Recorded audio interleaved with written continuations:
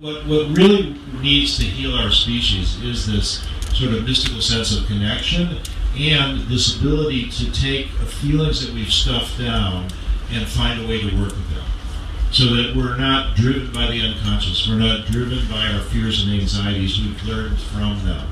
And so I think that we're in a tremendously transformative time.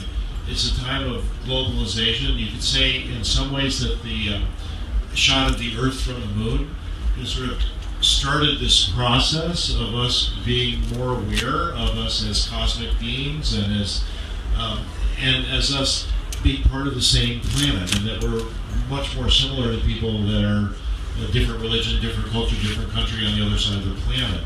So I think that the kind of openings that Burning Man is trying to bring out with sex, with celebration, that the psychedelics are a key part of human survival. And we're actually a historical aberration. Most cultures didn't have systems of prohibition and found some way to value non-ordinary states of consciousness.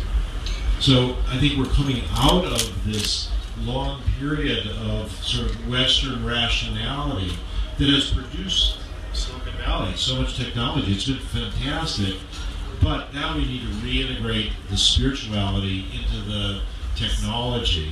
Albert Einstein said our technology has exceeded our humanity. And so we can destroy the whole world. So it's time limited, and psychedelics can be, in certain circumstances, rapid human growth agents.